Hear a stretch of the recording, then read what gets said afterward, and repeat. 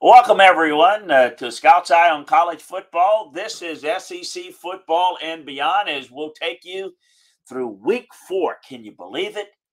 Week 4 of the college football season. Man, I mean, it flies by, doesn't it? Where I looked at the calendar, it's October coming up. Really? How did that happen? Well, anyway, we've got, as you know, we've got some interesting games to break down. We got some soft games too, but we've got some intriguing games. I think Missouri Auburn intriguing for different reasons. Two teams that are struggling. Of course, Florida Tennessee, the spotlight of the country there. That is going to be big. I do think that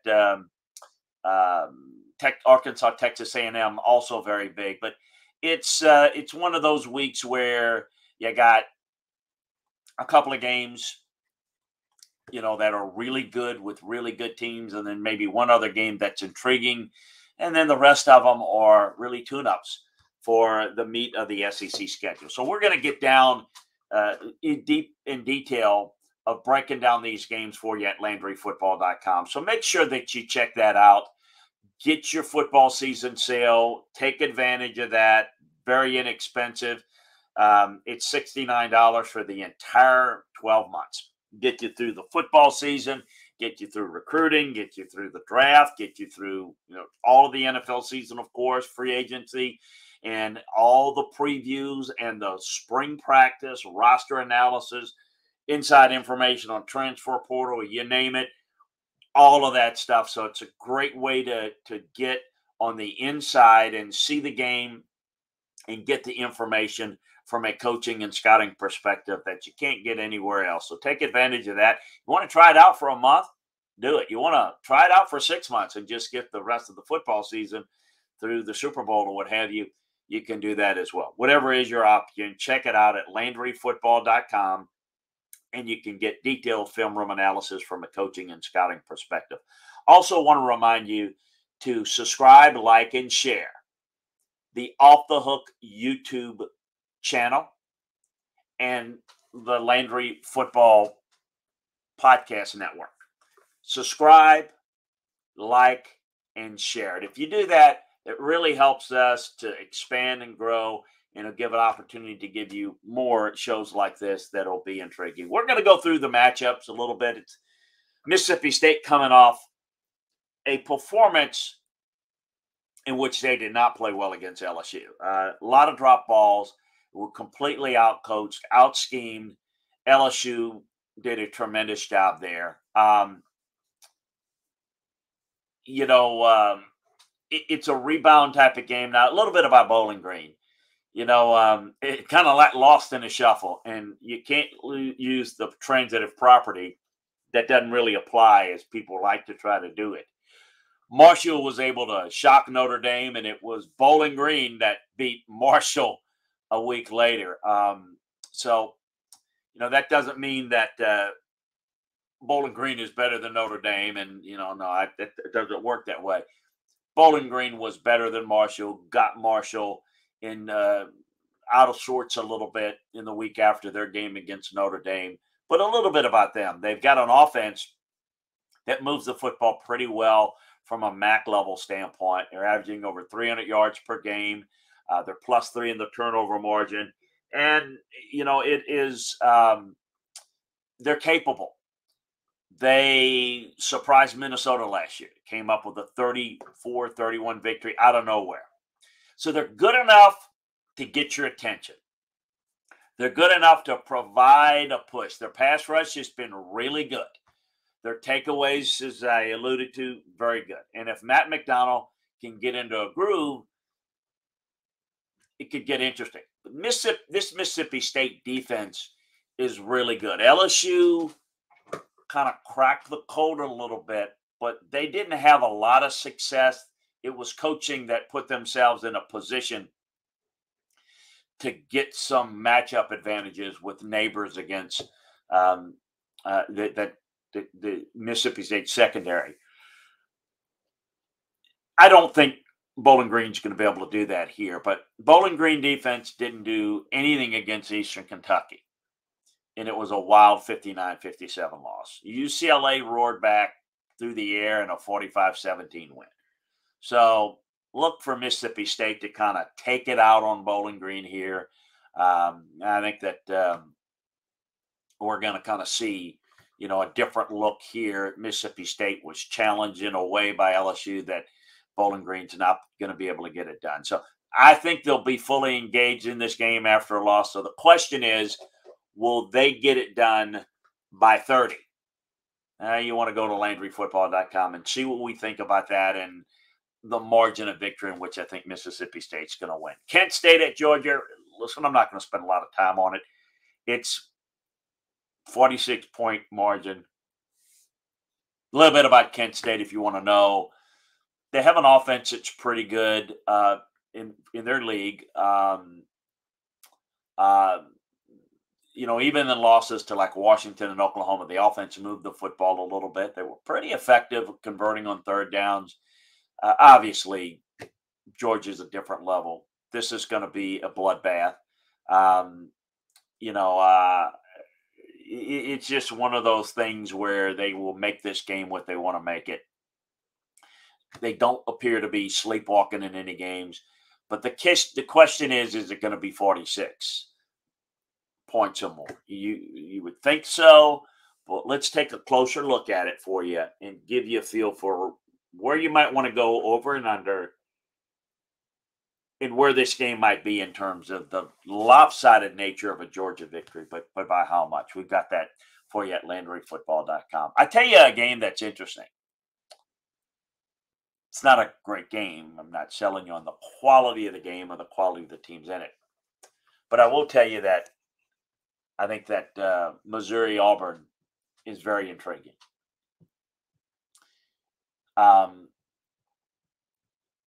It's a dangerous zone for Brian Harsin. You know that he's gone. I mean, that's only a matter of time. This game, a loss like this at home to Missouri, could make the move immediate during the season. Which is, from a storyline standpoint, might be intriguing. Missouri, who is another team that is not the same situation. They're 2-1.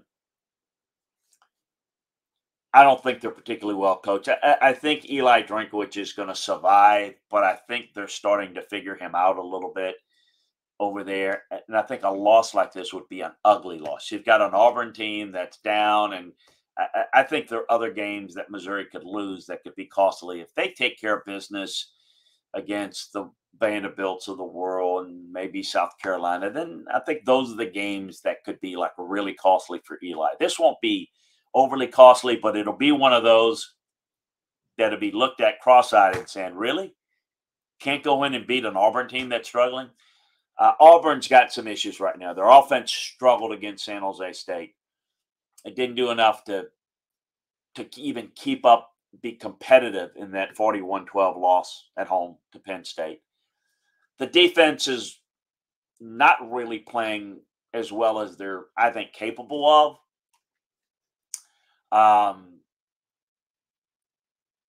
T.J. Finley, Robbie Ashford have combined to throw for just 2 touchdown passes, 6 picks in 3 games. The defensive front's not doing enough to get in the backfield, specifically some of the defensive issues I'm seeing on tape. And there's problems holding on to the ball. Turnovers are killer. You can't survive that. And so is the ability to keep the chains moving. I mean, you've got to allow your defense a little bit of a chance to have some success. Auburn's controlling the clock for just 28 minutes per game. And even with its own concerns, the Missouri offense is holding the football a little bit better, 34 minutes per game. So game control, not really good for Auburn. Not keeping the ball a lot. And a lot of it is turning the football over, too. It's a difficult combination. Now, this is a game in which Auburn and Tank Bigsby can start to take it over. Find yourself here, Auburn, in the run game. Missouri's only faced one team that can run in any way. And Kansas State went off for 35 yards and a 40-12 win. And a game in which Kansas State didn't even play all that well. Now, Auburn couldn't get the Penn State game under control and had to change up his plan, but the ground attack did work against San Jose State and Mercer, obviously. And so they're able to control those games. And in this game, they need to work the run game. That's what they do. When they are successful, it's because of the offensively, it's because of the run, and it's going to help their defense, and you can run against Missouri. Missouri hasn't turned the football over, but it's not airtight. The special teams at Missouri has been a disaster. The penalties keep coming. And so, Auburn, I think, has got a chance to get right here. They're not creating its own breaks. They're causing problems. An ugly loss. Let's look at that as an ugly loss that got lopsided because Auburn can't keep up with the passing game. And once they lost any ability in game control, that game got out of hand. I think against Missouri, it could be a different matchup. Missouri's not as good as Penn State. And while they're not turning it over, they're making mistakes so they can capitalize on some of those Missouri mistakes if those continue. Keep it simple. Don't force the football. Look, if you can run the football, Missouri's, and this is in any game, Missouri's going to have to overplay the run by putting extra numbers in the box, and that allows you to have some success throwing it.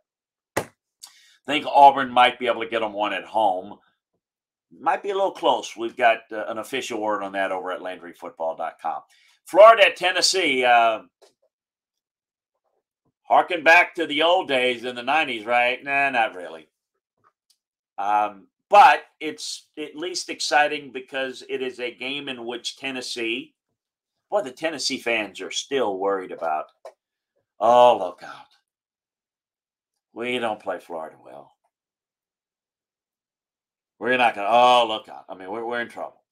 I mean, we're setting up for failure. I get all the doom and gloom. I get it. It's just what you're used to up there. However, let me just be clear and blunt. Tennessee's got the better team. It doesn't guarantee you that you're going to win. Outside for Florida, they're not, in a positive sense, they're not making a ton of mistakes. They're very solid. They're very well coached. They're not real smooth because, they're not getting a lot of penalties. They've just lost one fumble. They're net even in turnover margin. They're a clean football team, except for stretches in the Kentucky game, no doubt, against a good Kentucky defense, because they were forced to the air. Florida doesn't have enough of a passing game to drop back and hurt you. They've got to work off the run game, work play action, work the boots, get outside. Tennessee has only turned it over 3 times, but 24 penalties are alarmingly bad. Special teams have been very shaky. And by comparison, Florida is as good. Well, I think they're better in a lot of areas, but they're as good, more athletic than Pitt. And Pitt gave Tennessee all they wanted. So I think it's not a lock. It really depends on if Tennessee plays a clean game. We'll get into more details in a second. But the offensive line has been strong. The running game has been great. Now the team has to do what it does best. Get the dangerous runners in space. Be more about grinding than trying to be sensational. And hit the Tennessee defense hard. Make that Tennessee defense play off blocks. I think that's a real problem if they have to do that. For Tennessee, that is. The Vols have looked good defensively, playing Ball State and Akron. Pitt was able to run a little bit, but tried to win the game through the air. That was a problem when Keaton Slovis got hurt. So Tennessee, you have to, you've not had the type of explosive offense yet that that maybe would indicate that they're going to score a bunch of points. But you wonder if this is a little bit of a breakout game. Don't know. The running game has been pretty good. Anthony Richardson, the passing attack. If you slow down Florida's run, they have no ways to really beat you. Tennessee gets an early lead, and this could get ugly. The Florida defense has not been really good in third downs. The run defense got run over by South Florida. Not enough of a pass rush to bother the ball backfield. Hendon Hooker's been pretty good. So there's a lot of ways in which Tennessee can win this game. Tennessee can get an early lead, force Florida through the air, in which they're not going to be really effective, I don't think, because I don't think they can keep up with Tennessee points-wise. Tennessee, I think, can run the football and have balance and maybe control the game a little bit more and keep their defense fresher. But with Florida, there's one way they can win it. They're going to have to play a super clean game. They're going to have to run the football, wear Tennessee's defense out, and they're going to have to finish in the red zone. And then defensively, they're going to have to do a really good job of staying on top of routes, preventing the deep ball, and force Tennessee into some field goals, and make this game a compressed game, a short game, a low-scoring game, a phone booth game. I think there's a scenario, and we just talked about it. Tennessee's not been clean in terms of penalties. Tennessee has not been really good on special teams. Creating a short field for Florida's offense is not recommended here.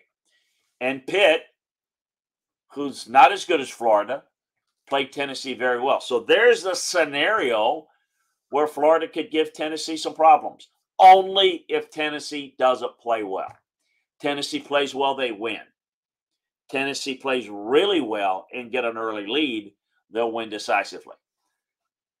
Will it happen? We'll go into a little bit more of it at LandryFootball.com, so make sure that you check it out. Ole Miss hosts Tulsa in another tune-up game before they get Kentucky. The Golden Hurricane have been, they blew out Jacksonville State, and look, that's a dangerous team. It wasn't a problem. Now, Davis Brin was very successful. Troy has a bit of an air show. Georgia Tech and Central Arkansas, not very good. Now the Rebel defense has to hold up. This is an offense that's better than they faced thus far. Tulsa has got a better offense than Georgia Tech, and definitely Central Arkansas. So I'm curious to see how the defenses look good, but against incredibly weak offenses. And again, that includes Georgia Tech. So even with this style of offense, can control the clock against this Ole Miss defense. We'll see. Does that matter? Ole Miss goes up-tempo. They don't worry about time of possession. But for Tulsa, can they wear down Ole Miss's defense? And if you wear them down, you can have maybe better chunk plays against this Ole Miss defense. So I think we're gonna get as much of a test as we're gonna get at this point in the season relative to Ole Miss's schedule about their defense. The Rebels' running game has been outstanding, and I know they played weak opponents, but I think this translates or more transferable to SEC play than their defense. This is the Lane Kiffin offense. They've made Matt Corral a big deal, throwing it around the yard. It's the ground attack that's just taken everything by storm. They're fifth in the nation, which is just a stat. They're going to rip through Tulsa's defensive front. I think they'll have a lot of success. The offensive line has been pretty good.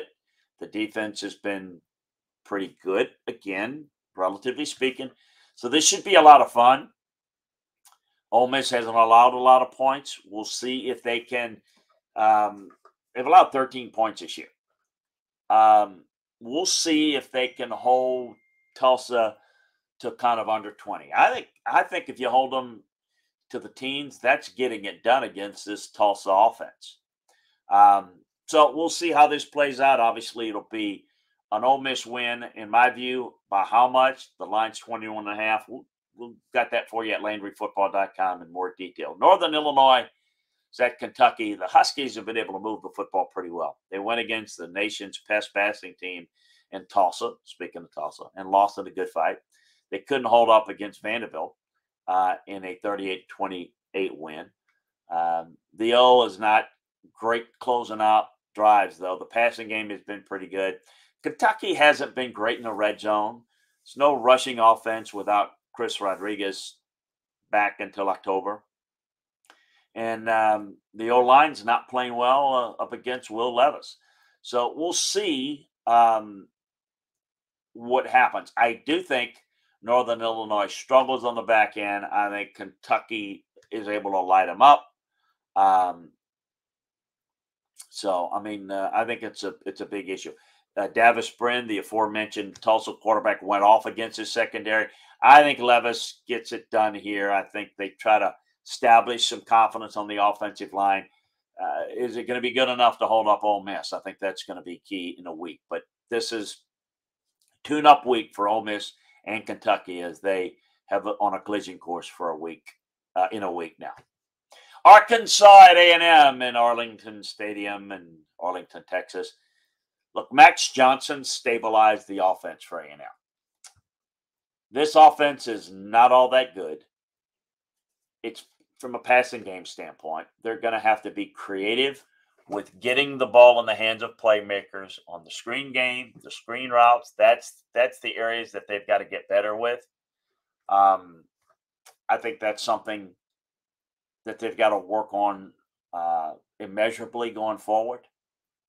The running game and the defense is what A&M can be good at, but they can only be as good as their offensive line will allow it. I thought Johnson was good decision-making wise against Miami. He wasn't razor sharp as a passer. There's limitations there. I think that some of their protections, some of their route concepts are flawed. And I think their passing game as a result is pretty average at this point. I do think you can throw the football on Arkansas. They're not the same team. They're not as good. They missed some key guys on the back end. Can A&M take advantage of it? This is an opportunity.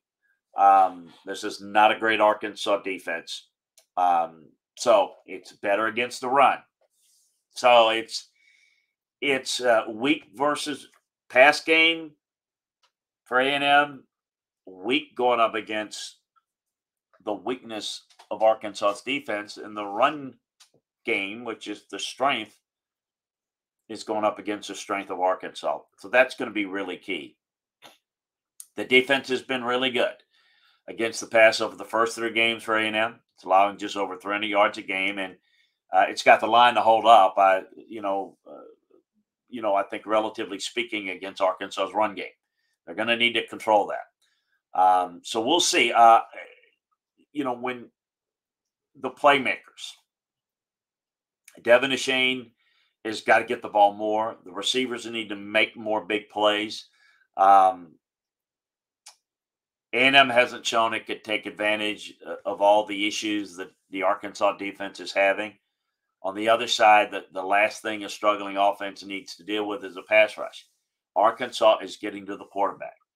So my concern is if A&M can't run it well enough, if they can't stay out of bad down and distance situations, their pass protections are not going to hold up against Arkansas. This is the worst ranked offense in the SEC right now. It's the worst looking statistically. It's also pretty low down in the league in film grades. Arkansas can rush the passer. A&M's not doing anything to control the clock. It's a deliberate team that needs kind of fine opportunities and chinks, if you have them, for them to attack. A&M is just keeping the ball for just over 25 minutes per game. Even when Arkansas was lousy, it gave A&M a hard time in this matchup. But yet they haven't really won this game very frequently. They won it last year. It's going to be an interesting matchup. I've got a close pick here in a game that I think is going to be very close. Check it out at LandryFootball.com. I think it's the most intriguing game in the SEC this weekend. I know Florida, Tennessee is, and it may turn out to be the best game, but I think that game has more advantages to one team than the other. I think this game is a little bit closer than people might think, but I got a winner for you over at LandryFootball.com. Charlotte goes to South Carolina. Charlotte was awful over the first 3 weeks of the year. Florida Atlantic, William and Mary, Maryland. And they pitched a strong game in that 42-41 road win over Georgia State. Remember, Georgia State gave South Carolina all they wanted. It took over 500 yards of total offense and a massive day for Chris Reynolds. South Carolina can't convert on third downs. Can't stop them. Can't stop the run. Can't stop turning the ball over. Can't stop anyone's offense. So you got some real problems. Georgia and Arkansas ran right over them. It's time for the offense to step up. The defense can't stop the run. Charlotte will have some success, but you're going to have to move the football against a pretty bad Charlotte defense. You got to get Spencer Rattler going. You got to spread the ball around a bit. You got to get the running game going. Got 2 SEC losses on the road, rough SEC losses rather, not on the road. There's work to do this week. They got to get back on track. We'll see if South Carolina can make a statement against Charlotte this week. New Mexico at LSU. Lobos are scoring a little bit. They're not ripping it up. They're scoring at 27 points a game. The running game was solid against UTEP. The defense forced 7 takeaways. The 4th in the nation in takeaways. It's just a number. It's an indication of what they're doing. This is what we're going to expect out of LSU to gradually get better. They'll use this game developmentally speaking. The running game is going to obviously take over and win this game decidedly. Vanderbilt, Alabama, this is a huge point spread, a 40-point spread in the conference is eye-opening. Commodores are, look, they're finding a way to win. Let me tell you how. Northern Illinois is not as good, but they roared back to beat them. So good for them. That's the best win Vanderbilt's had. I mean, Elon's awful and Hawaii's awful. And I will say that the Northern Illinois win is the best win that Vanderbilt has. The best performance is their 20-point loss to Wake Forest. It kind of tells you where Vanderbilt is. The offensive line's doing a better job of keeping defenses out of the backfield. Passing game has been pretty efficient. The defense at Alabama is not forcing a lot of turnovers. Too many penalties against Texas. But this is a blowout. I mean, this they will dominate Vanderbilt like it's a non-conference opponent like Utah State or ULM. I think this is going to be a tough loss for Vanderbilt because after it, their hope here would be that they can be competitive for a while, to at least show signs of progress. I have a feeling after this game they will look at it as not much progress. But Vanderbilt, I do think, is better than they were last year. They're just not good. In fact, they're not even good at all. So that's a look at it. Hey, that's a look around the games this weekend. For all the latest information on recruiting and everything else going on around the SEC, head on over to LandryFootball.com, as we've got all the details and information for you there of what's going on, inside information. And we've got even more detailed film room breakdowns in these games along with some picks. So make sure that you check it out. We've got breakdowns of all the other games in the other conferences as well. So make sure that you check us out. The NFL. So football season sale at LandryFootball.com is where you want to go and take advantage of it. And if you would, please subscribe, like, and share the Off the Hooks Sports YouTube channel, and the Landry Football Podcast Network. We'd appreciate you doing those two things, and three things actually: LandryFootball.com, and signing up and subscribing, liking, and sharing Off the Hook Sports YouTube channel and the Landry Football Podcast channel. We'll be back talking more football next time. We appreciate you joining us. We'll break down all these games inside the SEC for you early part of next week. So keep it here on the Landry Football Podcast Network and Off the Hook Sports YouTube channel. Subscribe, like, and share, folks. Appreciate you. Talk to you next time.